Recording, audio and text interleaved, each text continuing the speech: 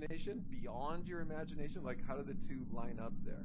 Well, in my imagination, I don't drill down into all the minute details the way that they do when they make a movie. You have to dress the sets and imagine everything. So I could walk up into any one of these stacks of trailers and go into any trailer, and the whole trailer, looked like somebody lived there. And people were living there. For the few days that we were shooting in the stacks, it was filled with extras.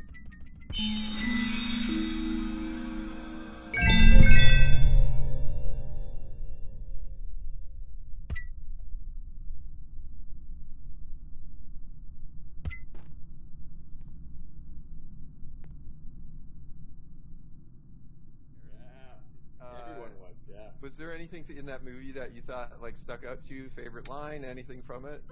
You're gonna need a bigger boat is the line that I always quote all the time. Whenever the tools at hand are not sufficient, that's the quote that I always draw upon.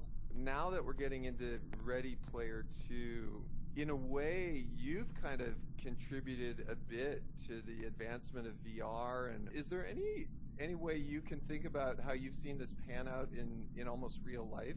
For us, in the midst of COVID, like I mentioned, we've seen the virtual birthday parties, people trying to connect, younger people trying to figure out how to, work at a distance even.